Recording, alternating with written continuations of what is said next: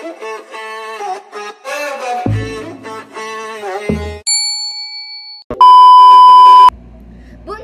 everybody, Monsieur, Mademoiselle, and you bonjour from the other side of the screen. Bonjour, bonjour.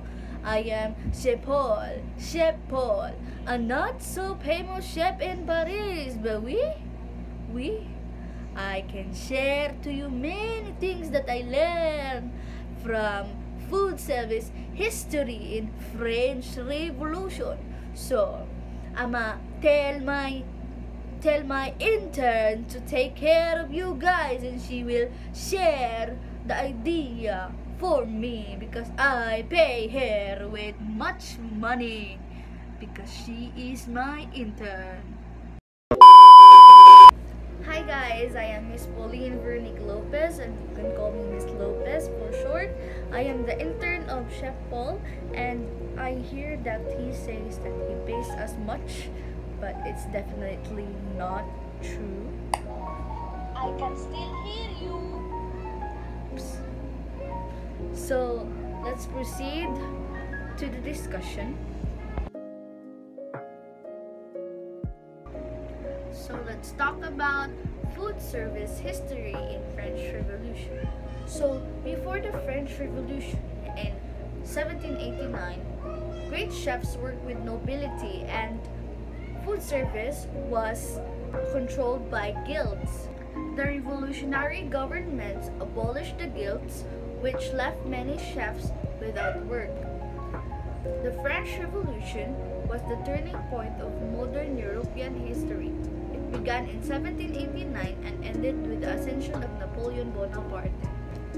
King Louis XVI was executed by a guillotine. It is pronounced like a guillotine, and I'll show you a picture somewhere here and the pronunciation. Guillotine. I can't pronounce it well, but it is a beheading machine. So it was used to the king and the queen of Paris. Napoleon took charge of blood-stained France and thus began the Napoleonic era. During this period, French citizens revolted against the current political landscape. There was a lot of stress, and bakers, butchers, and everyone involved in the food industry. But how did political upheaval pave the way for fine dining? Think about those butchers and bakers. In the 18th century, French chefs were free to run their own restaurants, and bakers and butchers and cheese makers. By 1814, there were more than 3,000 restaurants in Paris.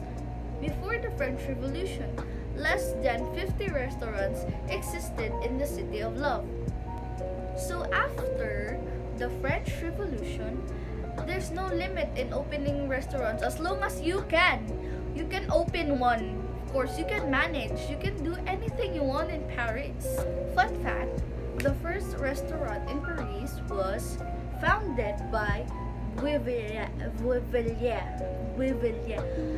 The word here and the pronunciation here. Bouvier. I don't know how to pronounce it, so let's add the pronunciation here. So, in 1782, called the Grand Travers de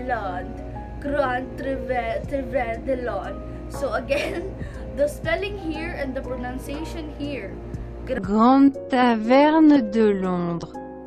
In the 19th century, wealthy Europeans frequented gourmet establishments, especially allied officers. At this time, France experimented with travel, dining, and luxury accommodations all in one place, and hence fine dining was born. Meanwhile,